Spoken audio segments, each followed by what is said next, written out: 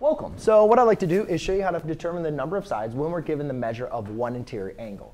And the measure of our one interior angle is 144 degrees. And so to do this, I'm going to use our formula to how to find the measure of an interior angle, which was represented by I, is equal to n minus 2 times 180 divided by n. And remember, this has to be regular polygons that we're dealing with, because all the interior angles are all going to be the same, as well as the measure of the sides are all going to be congruent.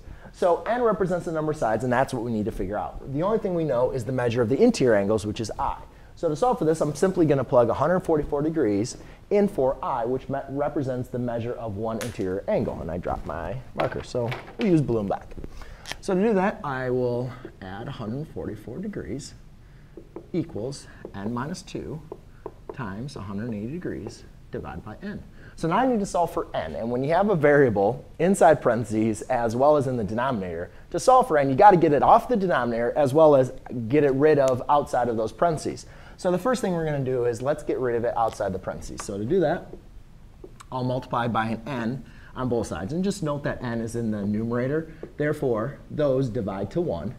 And then here I multiply on the left side. Now to get it outside the parentheses, I can apply the distributive property, because that's 180 degrees times the expression n minus 2. So I'm going to distribute that through.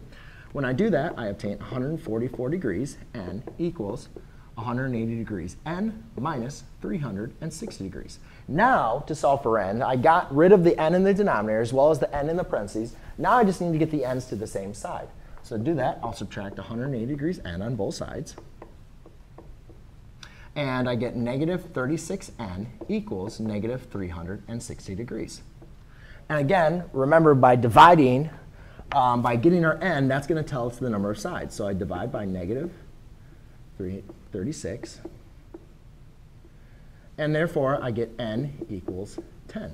So therefore, ladies and gentlemen, we have, when the measures of the interior angles are 144 degrees, we have a 10-sided polygon, which is a decagon. Thanks.